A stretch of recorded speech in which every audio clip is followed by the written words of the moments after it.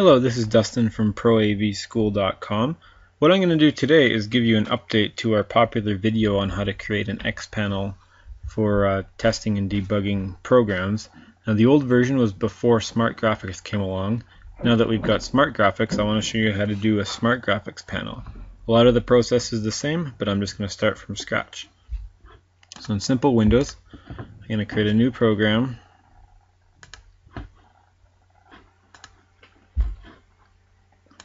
Double click to select from the list. I'm going to do an MP2E because that's what I've got here. Now under my Ethernet, I'm just going to pick a slot, let's say 3, double click it, and again I get my list. There's a couple different ways to do this, but I like to do it this way, it makes it simpler. Here's the key, XPanel 2.0 Smart Graphics. Don't pick XPanel, pick this one. So now I've got that as IP ID 03. Move over to my program view, and I'm just going to create a very simple program. Let's do an interlock.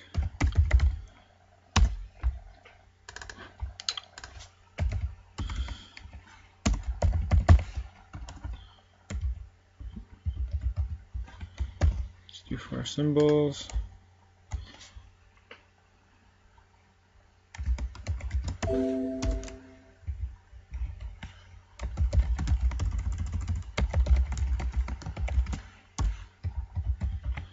So I've got my simple interlock. Got my Smart Graphics panel. The presses are coming from here. The interlock signals are going there. Let's get this on my desktop. I'll call it demo. Now if I go to my vision tools, all I need is 4 joins in the Smart Graphics panel. So I'm going to create a new one, new project, and I'll do it on my desktop, call it demo, and panel type, XPanel 2.0 Smart Graphics. That's the one that I want. Now with the Smart Graphics, I'm just going to pick the standard theme. You can kind of define whatever size you want your panel to be. Position and size, 800 by 600, that's fine for me. So I'm going to go ahead and create a new page, call it page 1, and we get our nice fancy Smart Graphics. Maybe give it an interesting background, display it. Now if you've never used Smart Graphics before, it's a learning process to figure out all the properties you need to go through and select. Can be kind of painful. For example, backgrounds.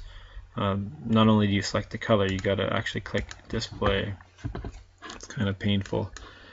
I'm going to go ahead and draw a couple buttons.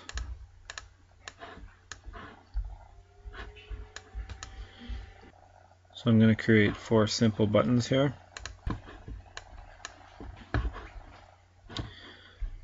Label button 1. Now very important, show control feedback. It's not a property that's selected by default, so I'm going to make sure I select that. That'll show me my interlocks.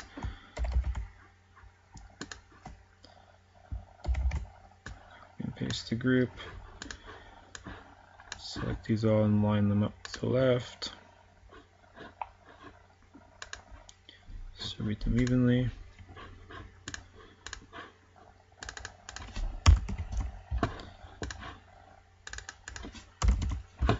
Now there's a couple different types of buttons. You have to play around to see. The simple button doesn't give you some features that you might need, so you might need to go with a more advanced button that'll give you different properties.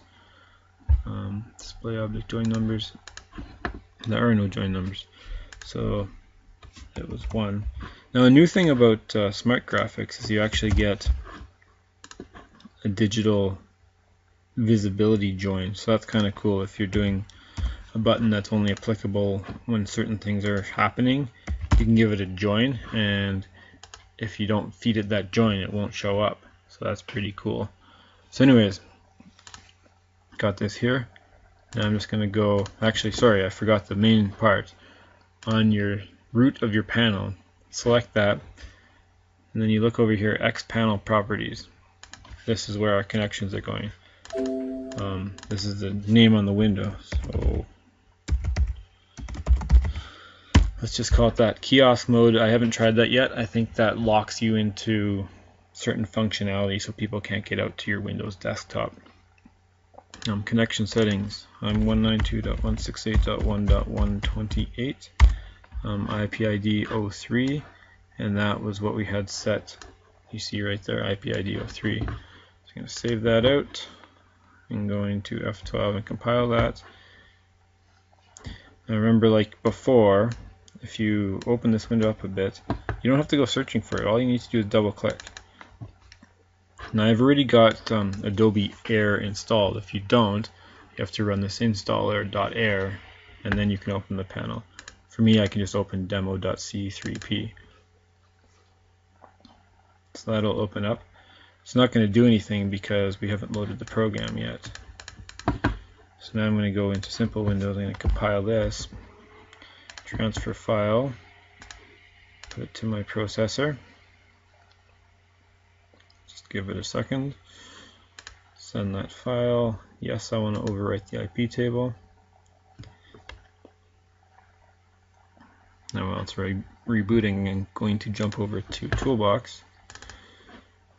And I'm going to refresh this page.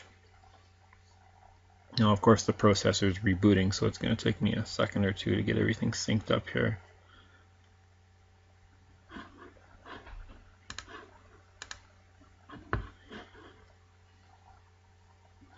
If I look here, I see my IP table, IP ID 03, 127.0.0.1. This is because we're looking at the MP2E, the processor. It's got a connection to itself.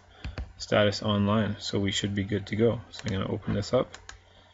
You can see there that I've got my interlock, and it's because I did this way last time. I'm going to show you with Test Manager what's going on.